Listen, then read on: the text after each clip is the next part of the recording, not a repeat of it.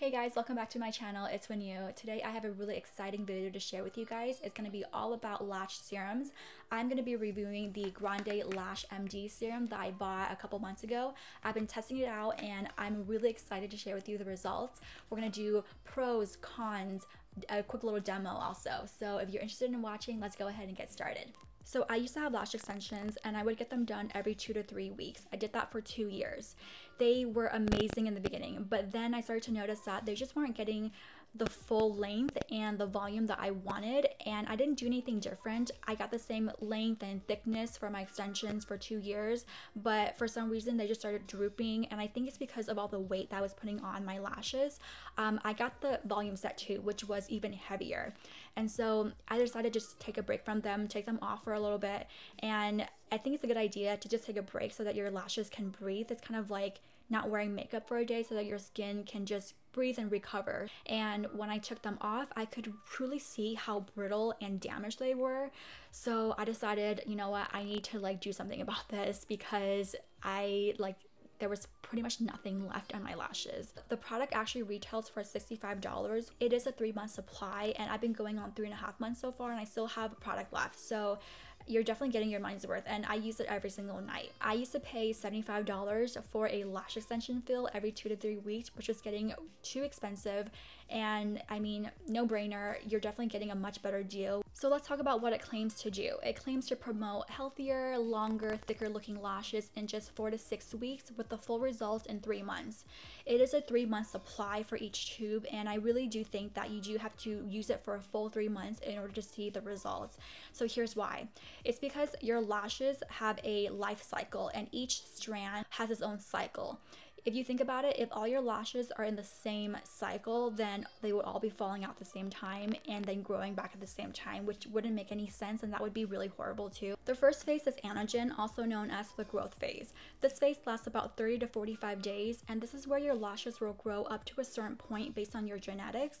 This is where the serum comes in and it kicks it up a notch or two. So it's going to make your lashes grow even longer to its fullest potential.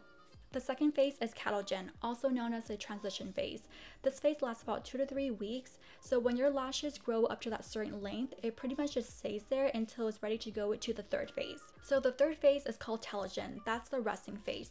This lasts about 90 days at least, so it is going to be the longest of all the phases, and in this phase, your lashes will start to shred, which then will start the growth phase all over again. So the serum not only helps the growth phase, but it also helps the resting phase because your lashes will stay at that long length for a longer period of time. So now you guys understand why you have to use it for 3 months in order to see the full results. It really depends on what phase your lashes are in because some might be in the growth phase, some might be in the transition or the resting phase. And so you do have to use it every single night religiously for 3 months in order to see the full results.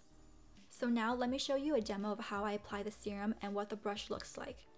The brush itself is very thin and precise, so you're going to get a nice clean line when applying. First, you want to make sure that your eye area is clean so there should be no product on your eyelid. I apply it immediately after I wash my face at night. You're supposed to apply it like how you would with a liquid liner, so directly on the skin that's closest to your lashes. You're not supposed to apply any product on your actual lashes. I prefer starting with my outer half and then finishing the inner half. Now for this video, I'm applying it in the morning, but I normally would only apply it at night. Just remember to let it dry completely before applying anything on top. I also don't double dip because I feel like there's enough product on the brush for both eyes. You have to be consistent and apply it every single night, but then after 3 months, you can just apply it every other night.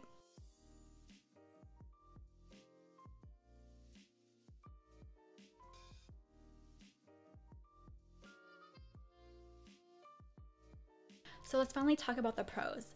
Obviously, the number one benefit is that you're going to get healthier, longer looking lashes, and I think this stuff is amazing. The fact that it can grow your natural lashes is just life-changing.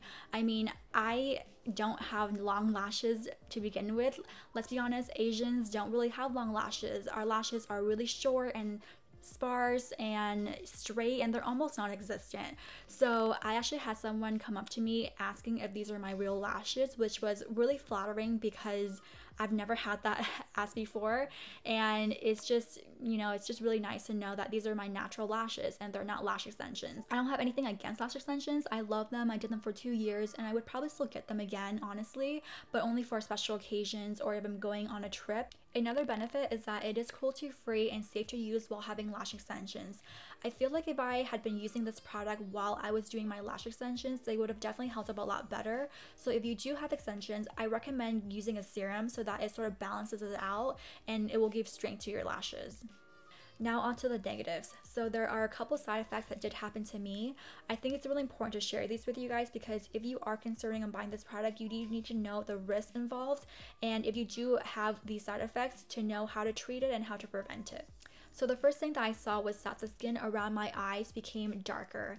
Now that didn't really bother me because I'm used to having dark skin around my eyes. I have really dark under eye circles and I usually just put a ton of color corrector and concealer to hide it.